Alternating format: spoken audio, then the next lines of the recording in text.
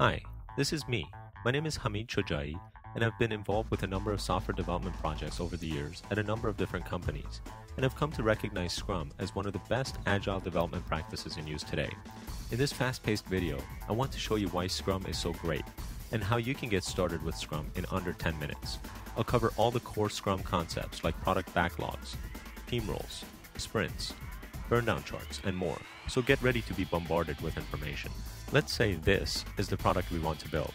For this product, we get all kinds of feature requests from users, customers, executives, or even other team members. In Scrum, the collection of all these features is called the product backlog. Another way to think of the product backlog is to think of it as a wish list of all the things that would make this product great. Once we have our wish list, or the product backlog, we need to start planning which specific features we're going to put into a particular release of our product. But we're getting ahead of ourselves. Let's back up a bit. To build this product, we need to have one or more people in our team who are going to play a variety of roles. First, we need her. She plays the role of product owner and helps make sure the right features make it into the product backlog, representing the users and customers of the product. She helps set the direction of the product. Then, we need this guy. He's the Scrum Master, and his job is to make sure the project is progressing smoothly and that every team member has the tools they need to get their job done. He sets up meetings, monitors the work being done, and facilitates release planning.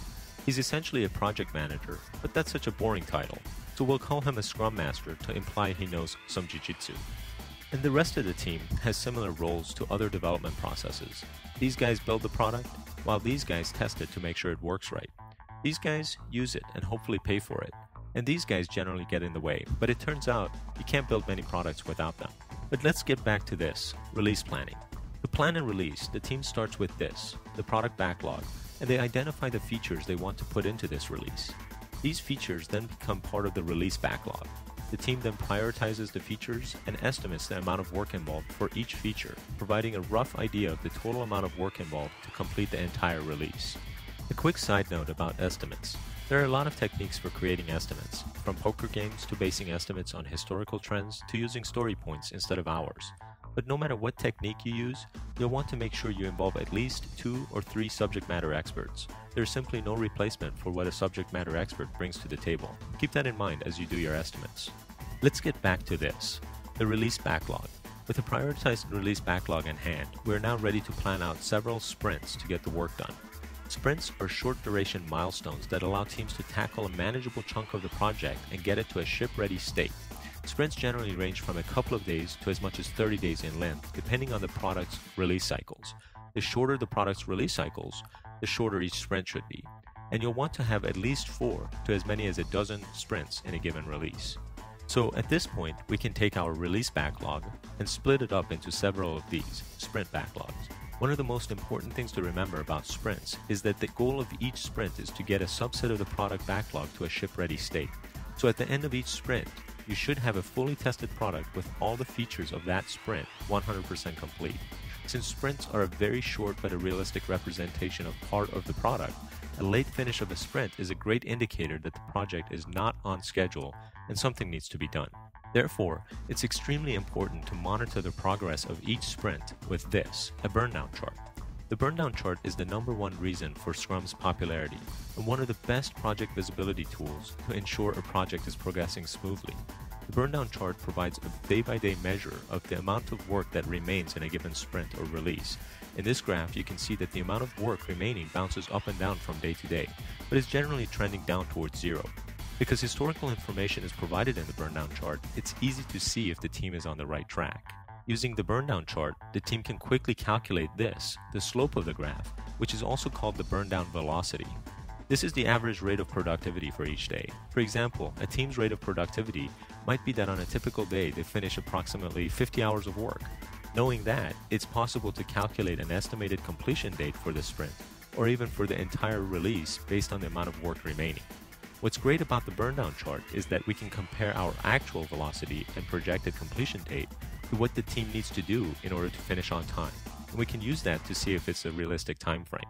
This is perhaps the most useful piece of knowledge that any team member, product owner, or product executive can have about the project, because knowing whether or not the project is on track early in the schedule can help teams make the proper adjustments necessary to get the project on track.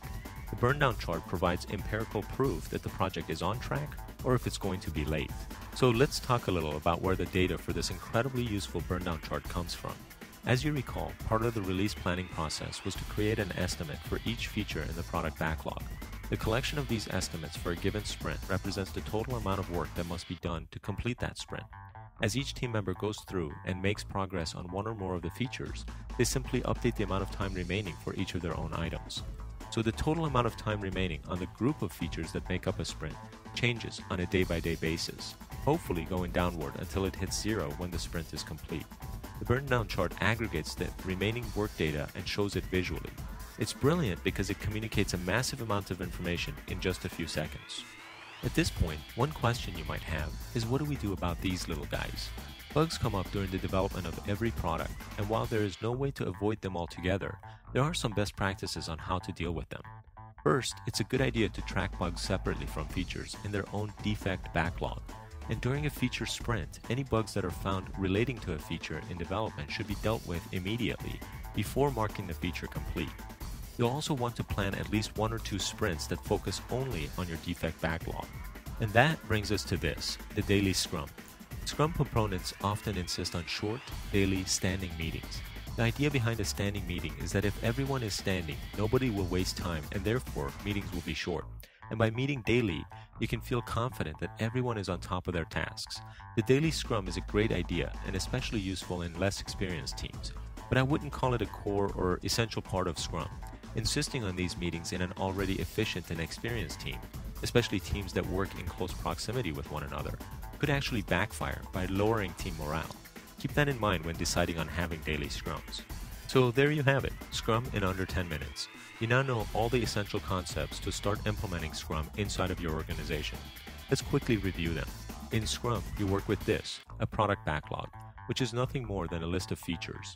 You then break down the product backlog into 1 or more release backlogs, and for a given release, you further break up the release backlog into a number of sprint backlogs, which are essentially short-duration milestones throughout your project. You then monitor the progress of each sprint using these, burndown charts. Depending on your team, you might want to have daily Scrum meetings to ensure everything is on track. That's all there is to it.